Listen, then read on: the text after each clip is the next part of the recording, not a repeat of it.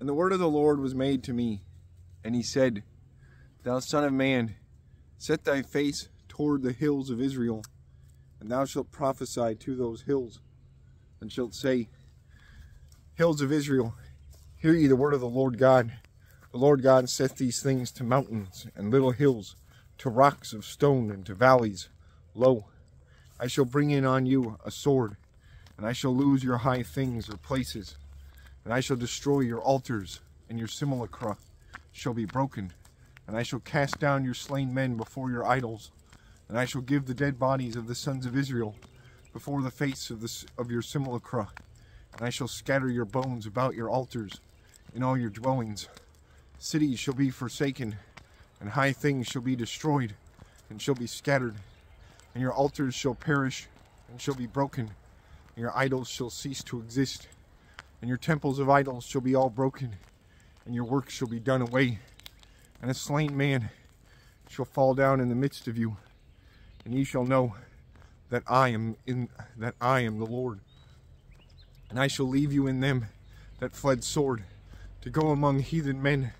when I shall scatter you into your lands, and your delivered men shall have mind on me among heathen men, to which they be led prisoners.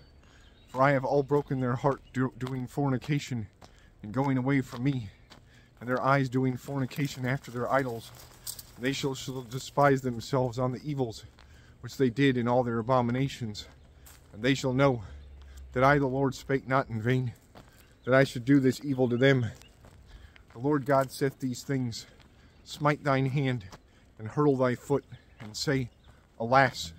to all abominations of the evils of the house of Israel, for they shall fall down by sword, hunger, and pestilence. He that is far shall die by pestilence. Forsooth, he that is nigh shall fall by sword, and he that is left and besieged shall die by hunger. And I shall fill mine indignation in them, and ye shall know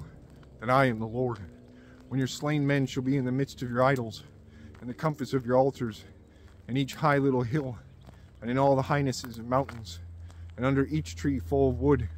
and under each oak full of boughs, that is, a place where they burnt incense sweet smelling to all their idols. And I shall stretch forth mine hand on them, and I shall make their land desolate and destitute, from desert unto Diblath, in all the dwellings of them, and they shall know that I am the Lord.